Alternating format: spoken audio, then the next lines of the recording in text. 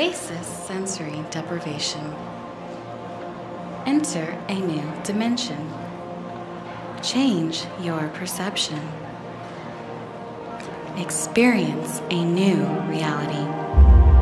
Experience a new reality. Experience a new reality by joining me. Stay tuned for update 1 of my 5x5 challenge.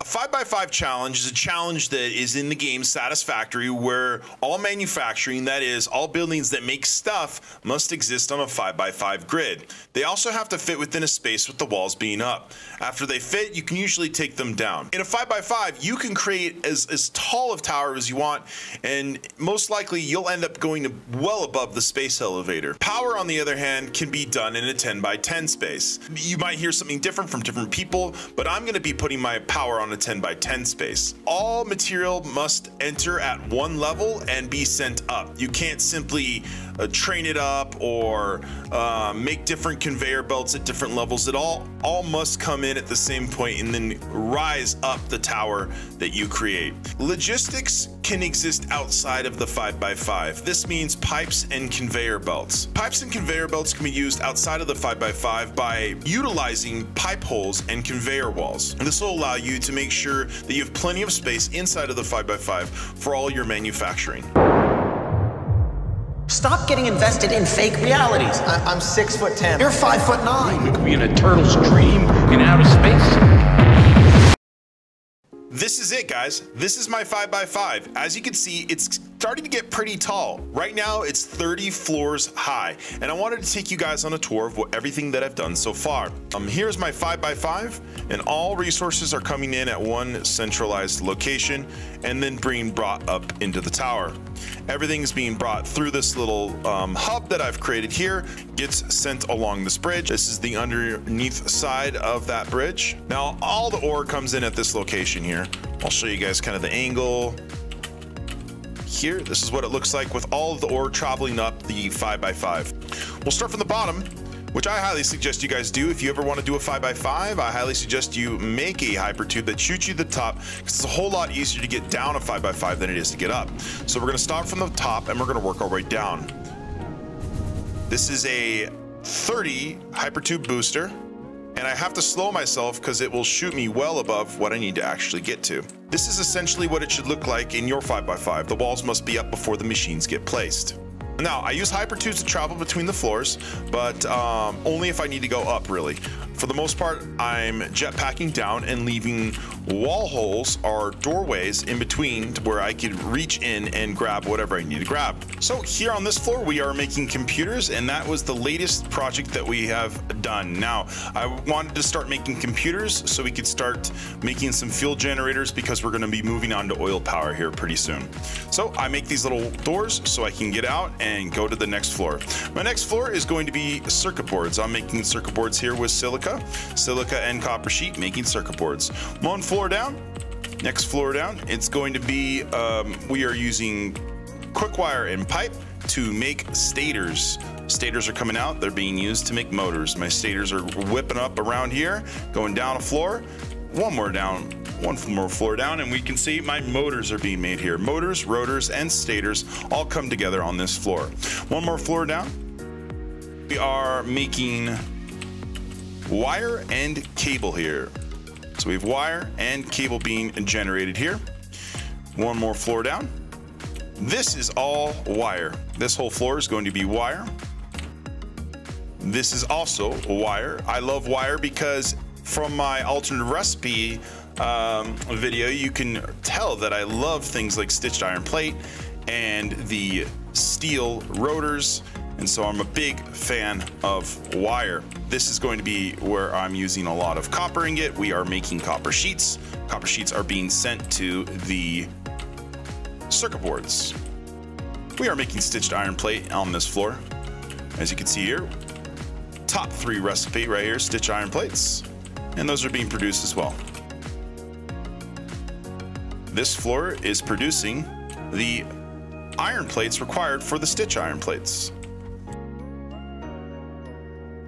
We're making screws with steel beams We have very few screw machines. I'm not a big fan of screws, but in the 5x5, sometimes I'm gonna have to run screws. And so it made sense in this case that I'm running some screws.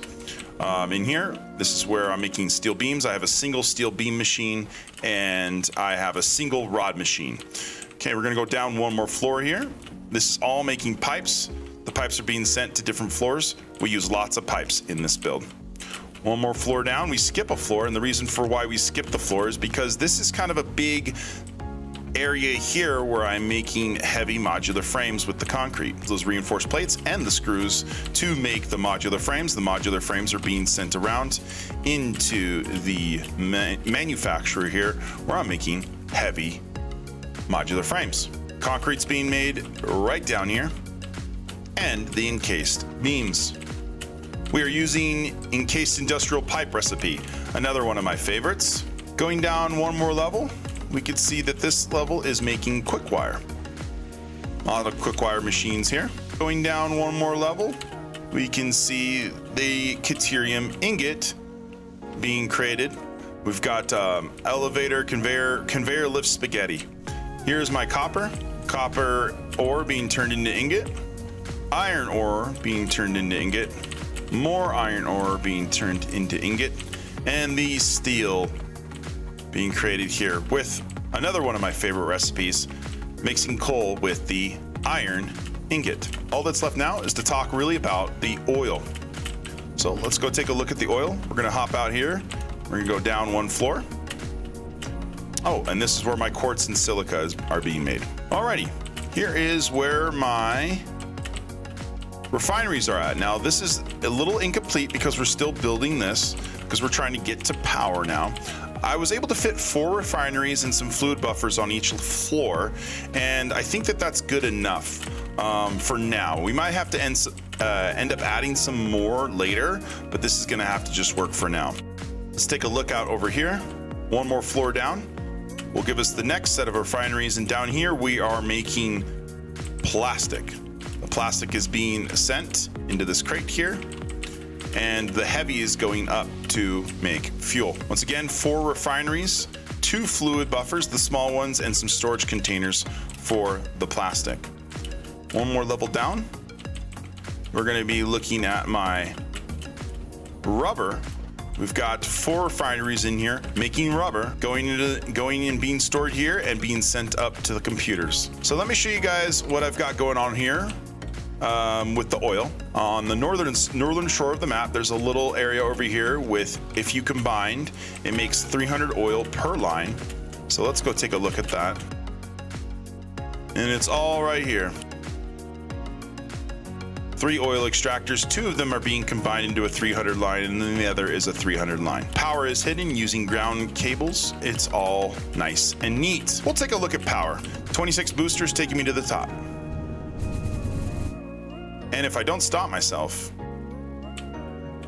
right at the top, I'll fly way higher than I need to. Slide off the tower and head on over to the power. So for this build, I did 3 levels of coal, and I'm gonna be doing 2 levels of oil power. So this is 5 extractors, 2 pipes, and 14 coal gens running here on each level. I'll be encasing these in walls live on stream and prettying this place up. But for right now, let's head to the top, and I'm gonna show you guys what we're gonna be expanding on next. A little slow on this hypertube as I do not have boosters here. Here's where my fuel gens are gonna be. Right up here. So this is that 10 by 10 space that we were talking about, and the other 10 by 10 space. So right now the challenge really is trying to get these fuel generators in some way where I could fit as many as I can on a floor. And that's really the challenge with 5x5. There's really cool ways to approach this game that you would have never have thought of before. So that about has it. I showed you guys the manufacturing 5x5, all my resource bridge here that I've created. All the resources are coming in from around the world, mostly right here. The only one that I have coming from a while away is this Caterium. This Caterium is being transported over. That's it. Quartz, coal, copper, iron, all being brought across that bridge right there. Well, there you have it. Update 1 of my 5x5 challenge. What did you guys like to see the most, and what do you guys want to see me do in the future? And when are you going to do your 5x5? Leave a comment down below. And don't forget, guys, I stream this and many other different types of designs on my stream. I'll drop the links down below, my stream time. Please head on over there and join me over there in the Longhouse. I'd really appreciate you guys coming and support me over there. Thank you guys so much, and I'll see you guys on the next update. It's my choice. It's your universe. It's my universe. And you are God. I am God.